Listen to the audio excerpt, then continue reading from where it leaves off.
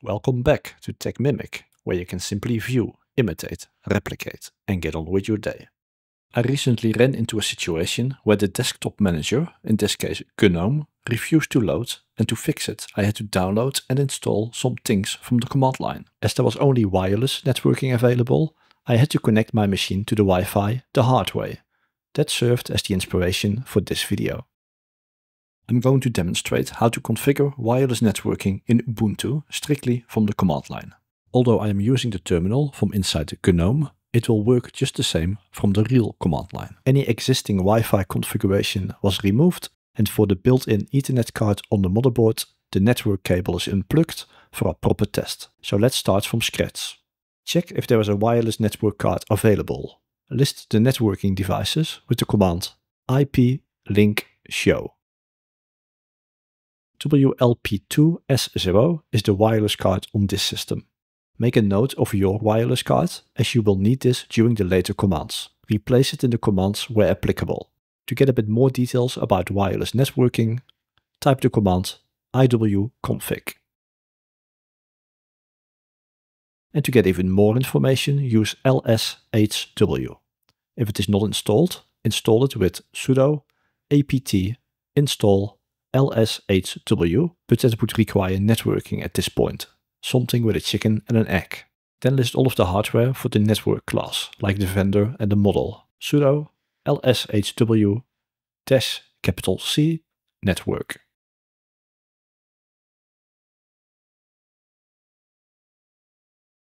We are dealing with a Qualcomm network card in this system.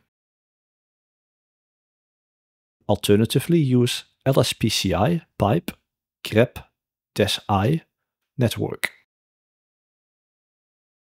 Or use LSUSB if you are using a USB Wi-Fi device.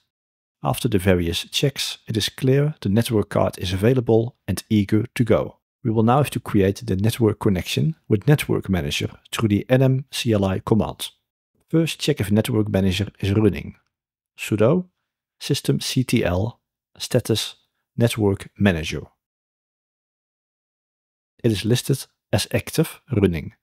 If it is not, start with sudo systemctl start Network Manager. To check the current state of networking, type nmcli device status.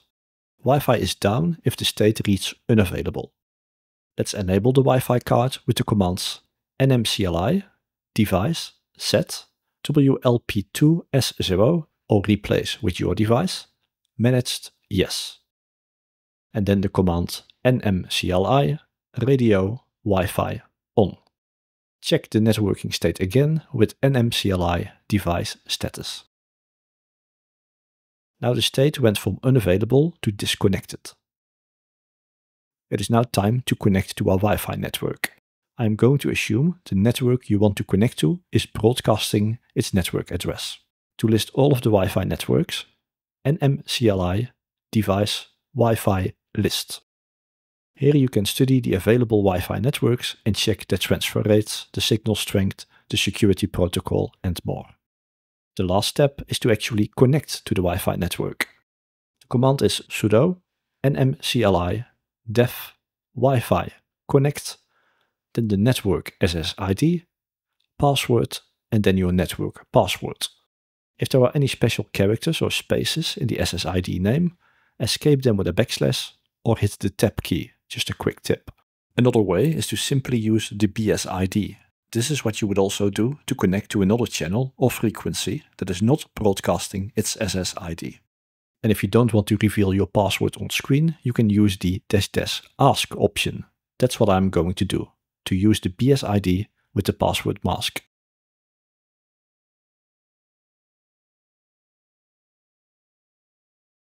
Type sudo nmcli -ask def Wi-Fi connect and then the BSID.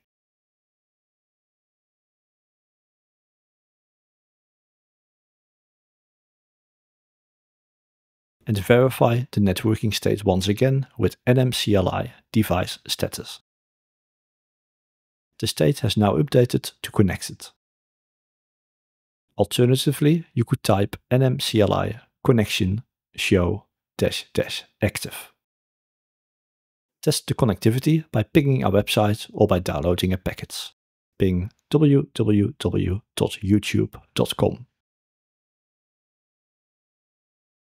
Your Wi-Fi configuration will be saved by Network Manager between reboots. You can disconnect from and connect to Wi-Fi by using disconnect or connect. To disconnect, type nmcli device disconnect WLP2S0 or your device, and then nmcli device status. Now you are disconnected from the Wi-Fi from the command line. And to connect to Wi-Fi again, simply type nmcli device connect your device name and nmcli device status. That's how to configure wireless networking from the command line in Ubuntu. That's it. Hope it helped, and if it did, please like the video and keep it up. Until next time, bye!